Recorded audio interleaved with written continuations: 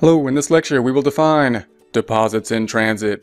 According to Fundamental Accounting Principles, WOW 22nd edition, the definition of deposits in transit is deposits recorded by the company but not yet recorded by its bank.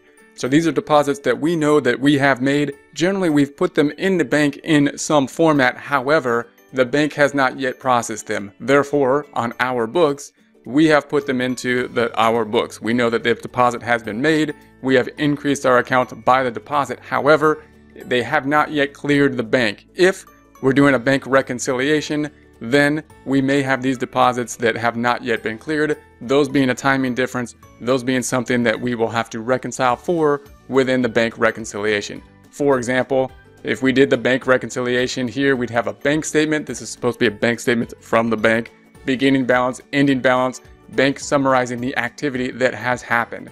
If we check that off compared to what we have on our books, we should be able to match everything out, except for items that we need to then enter into our books. So maybe these items have not been entered into our books yet.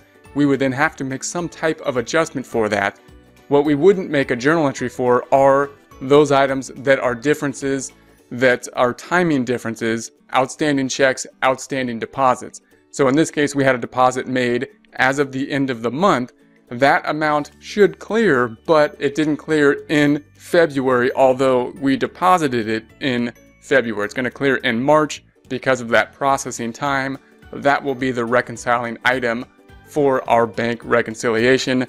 Therefore, when we take a look at the bank reconciliation, we will have an adjustment for outstanding checks, and we'll have an adjustment for that outstanding deposit as well, and that will reconcile from the bank balance to our book balance, including that deposit as a reconciling item.